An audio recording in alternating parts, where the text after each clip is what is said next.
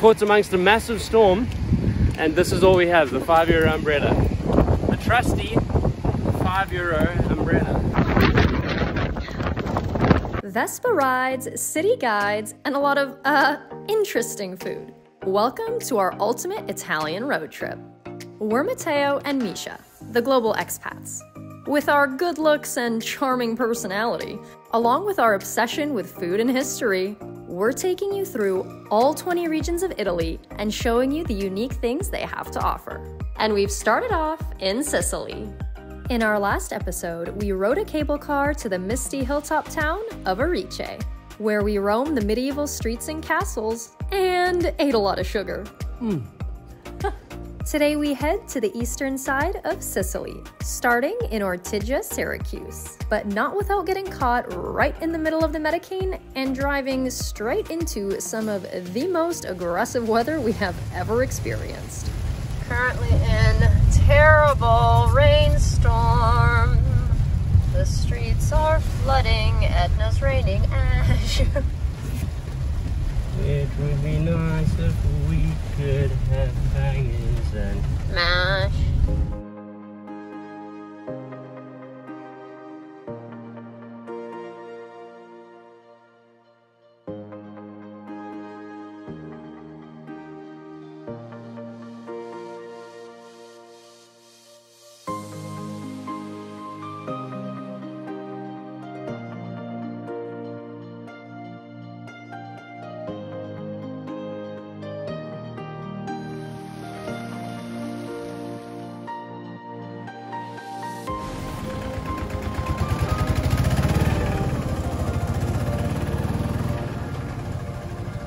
What are your first impressions of Ortygia? I love it. We've barely been walking around for like an hour, and I feel like I keep saying this, but it is very cute.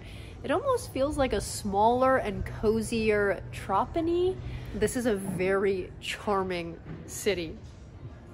Ortygia is a small Baroque island and the historic center of Syracuse. It was one of Greece's most important cities after its founding in 734 BC. Renowned for its Greek heritage, it is a UNESCO landmark for its remarkable testimony of the Mediterranean cultures over the centuries. Welcome to Agrigento. This pile of rocks is the Temple of Apollo, considered the oldest and largest Greek Doric temple in Sicily, built around the 7th century BCE.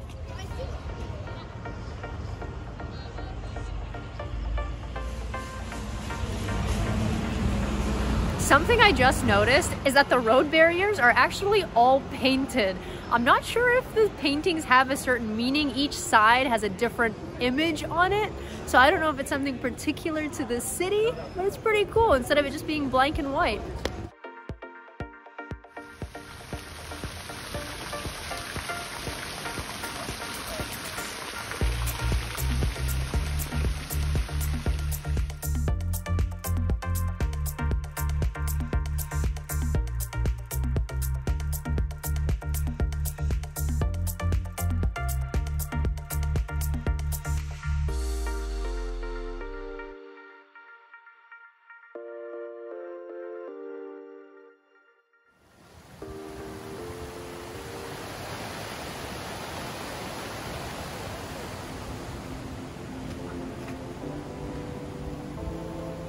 This morning, we're just having a really lovely stroll along the water here. You have the papyrus growing on this side in the fountain of Siracusa.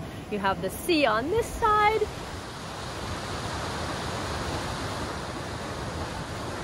With the unpredictable weather we are currently having here in Ortygia, we find ourselves just strolling around the little city, and it's actually truly impressive because it's not really a place where you always have to have something to do.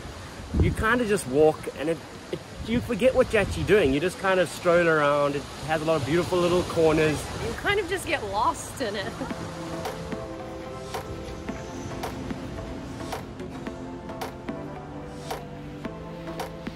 Wandering around the little island here, we came down to this park that used to house the old aquarium. It's just pretty cool because there's such a contrast between buildings and seaside and then this greenery mixed with the freshwater fountain next door that, like, I just love when a whole bunch of different things come together to make like one cool functioning ecosystem. Like there's a whole bunch of different things. I love not just having one. You have all these choices, and I mean, this is just awesome. I can imagine the summertime, this area being really cool and just chilling here in the park.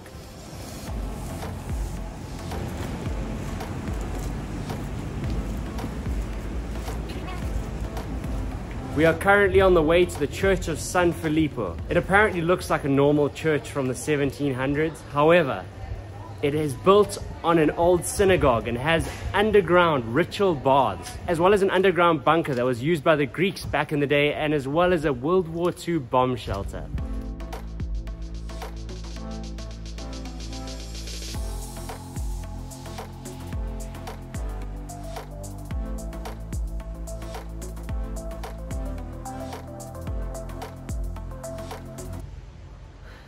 Not gonna lie, travel doesn't always go according to plan, and so we came into this church to see the underground shelters that sounded extremely cool.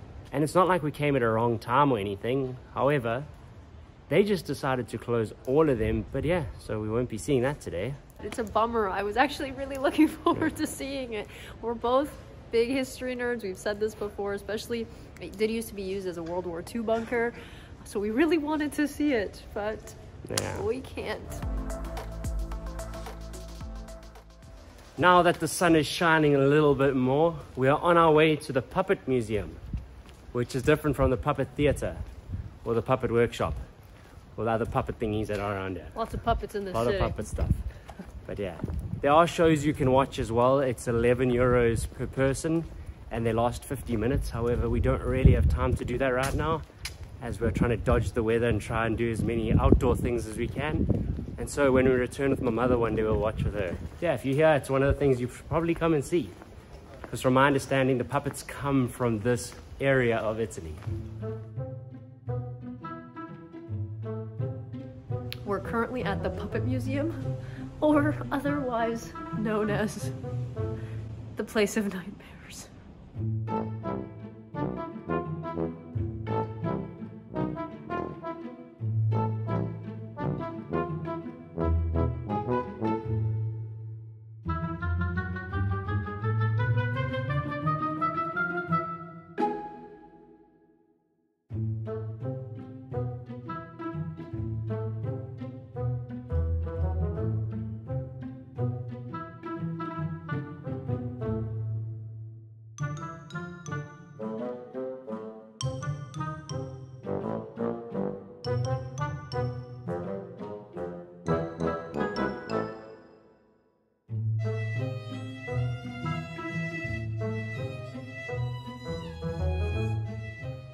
From my understanding, the man who created these puppets, Saro Vaccaro, had a hell of a lot of nightmares as a child. Look at that bunny head, that's crazy.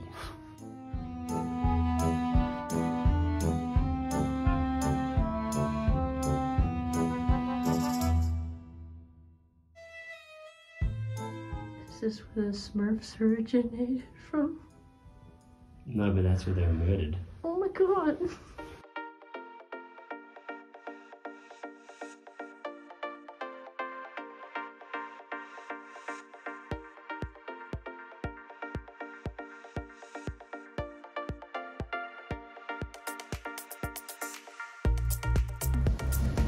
We just stopped into this really cute cafe and we found out that they have rame di Napoli, which is a dessert that's actually Sicilian, even though it says di Napoli. We've been looking for it everywhere and this is the first time we found it. So this is the Nutella one. I already took a bite. It is so good. It's like almost like a cake, and then there's like fudge inside and it's coated on top, like the whole thing. It's delicious. They also have a white chocolate one and a pistachio one.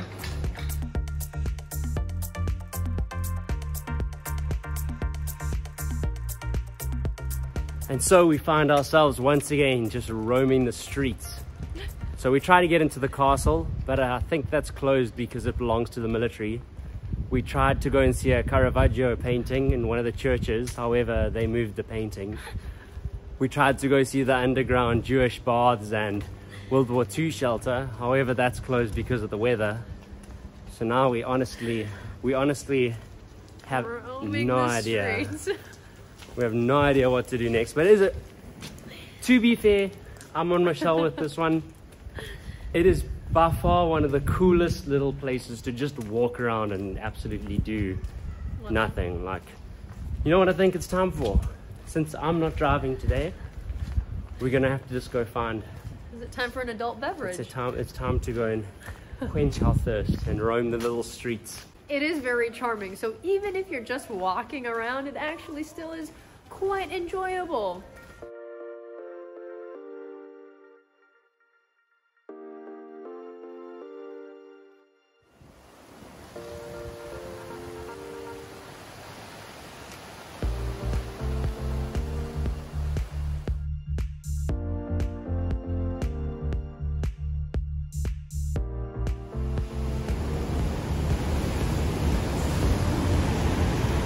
This has heavy Game of Thrones vibes. So like some King's Landing stuff. If you paid attention to Game of Thrones and where the stuff was filmed, this was not one of those locations. For real, I do have a bunch of stuff for us to do, but we're trying to duck in between the stormy weather and the sunny weather. We'll make the best we can. Maybe we're gonna have to just go have a party somewhere. I've been called beautiful by one of the waiters at one of the restaurants twice now, so maybe we can get a discount or something. If that's you, leave us a comment below. Yes, the men love Matteo.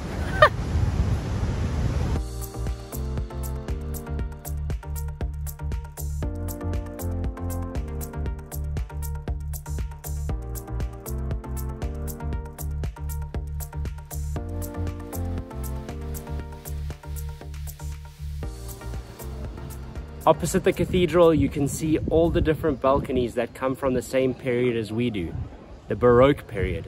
Not to be confused with lack of money, but Baroque. These balconies come from the same Baroque period, as you can see by styled in their little, like, I don't actually know how to explain, Gothic, like gargoyles and grotesque. Cool balconies. And opulent. And opulent.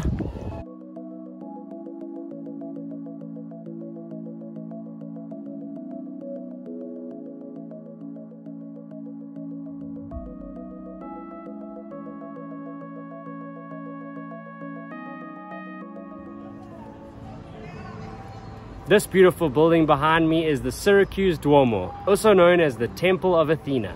This church is built on the Greek pillars of the Temple of Athena, which have been standing here since the 5th century BC. The facade comes from the Baroque period in the 18th century, after the majority of it collapsed due to the earthquake in 1693. During the Arab invasion, it was turned into a mosque, and it is currently a cathedral.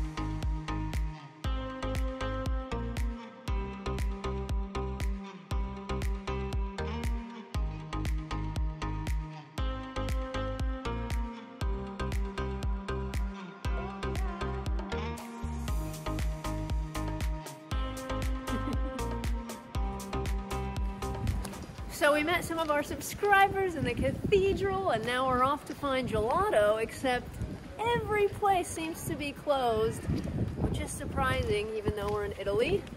And it's raining, but it's never too cold for gelato, so the hunt continues. Yay! We found one that's open!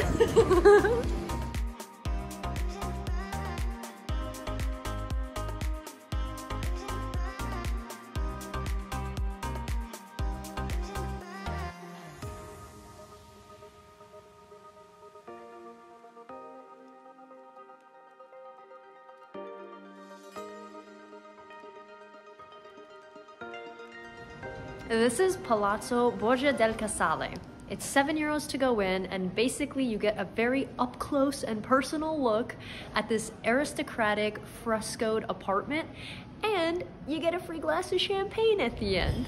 This was definitely one of the more unexpected things we found.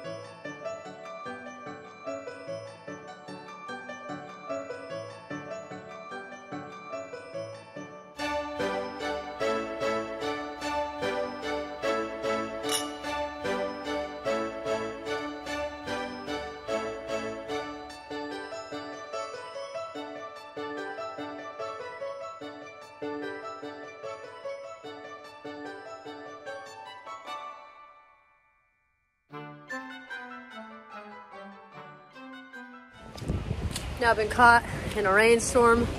But we have a €5 umbrella and a beer. €5 umbrella that looks like it's a €5 umbrella. It has been pouring with rain. You know what I just realized? Our shoes are soaked, so. I just realized that our umbrella cost, well, the beer was 2 fifths the price of the umbrella. That should probably say something. Yeah. Oh, Mateo Poppins, oh, Mateo Poppins. I like to ride my umbrella. This is like, having this umbrella is like having, I don't know, how do you describe it? This is like having a vest in a snowstorm. Like, what is the point of this? I don't think it's doing the job. The global expats and their adventures of the €5 umbrella.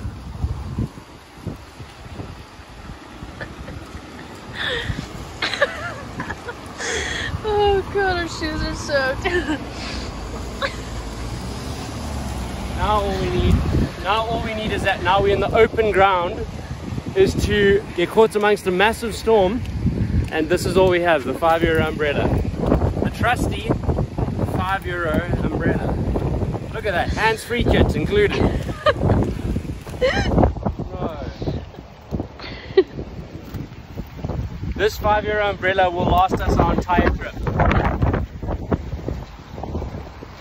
Whether it has wings or not.